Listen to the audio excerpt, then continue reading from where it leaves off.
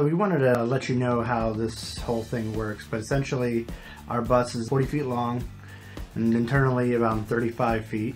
And so as we had that layout set out to start working on it, I decided to pull up some digital app and start working on modeling it.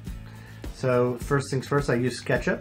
I already had started by bringing in a sketch of a graph paper model of our layout. I laid it over and I started extruding different 3D objects from the walls and things with this new app. Now I'm brand new to this, so it's hard, but this is actually probably the easiest model I've ever seen. So you can see I can turn walls on and off.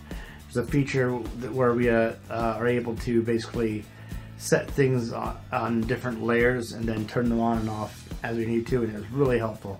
Sometimes it's hard to get to certain things. And as you can see, I'm putting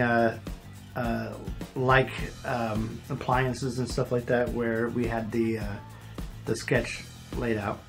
And for things like countertops, I went ahead and pulled from the wall. So basically I just draw the shape and then I start pulling it and then punch in the exact measurements. Now all these measurements these are to scale. So these walls are around 7 feet high, whereas inside it's really 6.5. So essentially we don't go all the way to the ceiling, but it's just to show the general layout of everything. And here, this is the E-lounge that I'm building out right now, and in order to keep things the same height across, I went ahead and just drew it from one wall to the other and erased the middle. It worked out pretty well. Then we have our kitchen that I'm still working on, and it's hard to get underneath that counter, so I made the walls disappear.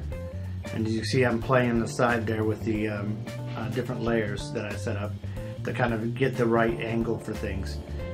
And move the, now a lot of these appliances, they come in SketchUp for free. You have to go find them and essentially make sure you scale them to the right size. But a lot of these came out of the box pretty close. Yeah, Aaron's really good at tech stuff, but this was your first time using SketchUp, and yep, it's awesome. I mean, this looks amazing. This really is an accurate scale model of the bus, and you were able to find appliances that measured, at least they measured correct, even if they're not the exact same style as what we're going to use. Right, so we did look up every one of the appliances we wanted to use to make sure we had the right dimensions. Yeah. And then all these appliances some of them were dead on, so. Yeah, we have the bay windows that are going to be up in the front in that E-lounge area. That's where we're going to be bringing things into the bus. So that access point is important. The door that we used is not exactly the door we're going to have in the final version here. Oh yeah. So colors and styles will change. This is just to give a general idea of the layout. Yeah. That little platform there in front, that's actually where I'll be sitting, and it's a lot lower than that. Yeah. So my head will be way lower than the TV and the air conditioner that you see floating above there. Now, what are those called? Splitters? Two-way splitters? Yeah. So it's ductless mini splits essentially, and so yeah, this is a two-way. And we'll have one in the very front and one in kind of mid-back. Yeah, it'll show up. You'll see when we get to it. And that's a TV screen that we're going to have hanging above my head. And then on the other side, the thing that looks like the two flowers on the wall, that's actually TVs as well. Yeah.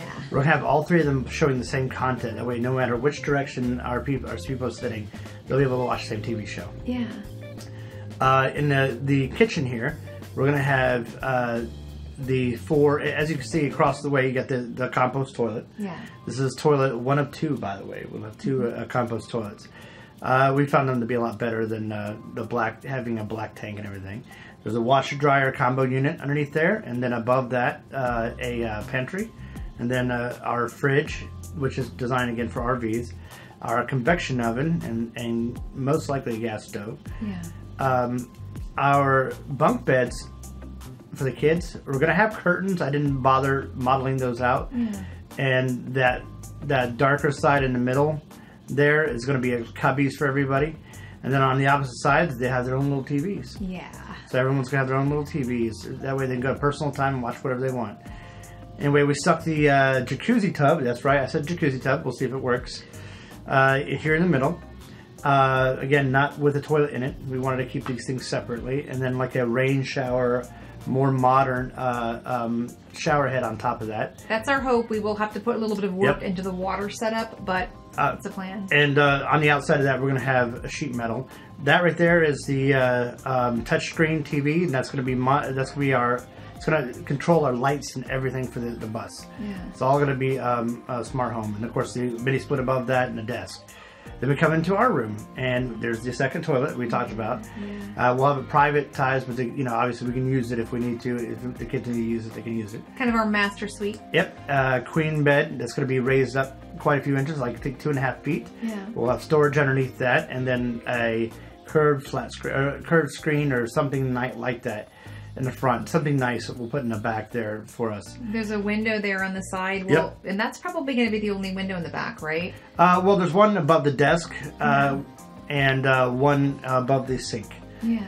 And in the back, on the outside, we picked black for the color, and then the metal on the bottom, I forgot what it's called, but essentially it's gonna be chromed and glimmery and nice. So we'll have like a chrome black color combination. The colors on the inside are up subject to change, whatever Esther wants to end up doing, and we'll be doing a lot of styling things that we can't do easily in modeling. But that's basically it. Yeah, this is a picture of our model. Hopefully you guys enjoyed this video and you found the information to be helpful. Yep. If you did, you can give us a thumbs up, subscribe to the channel, and then you'll be alerted the next time we have a video ready. Thanks for watching. Bye, guys.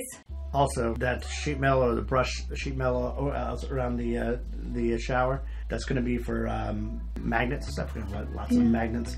Kids are going to be able to play with magnets all over it. I think it's going to be really fun. It's like a little play place. Yeah. Way of doing that without having stuff rolling around the bus while we're driving. Yes. Yeah, anchored toys. Yep. Yeah, good stuff.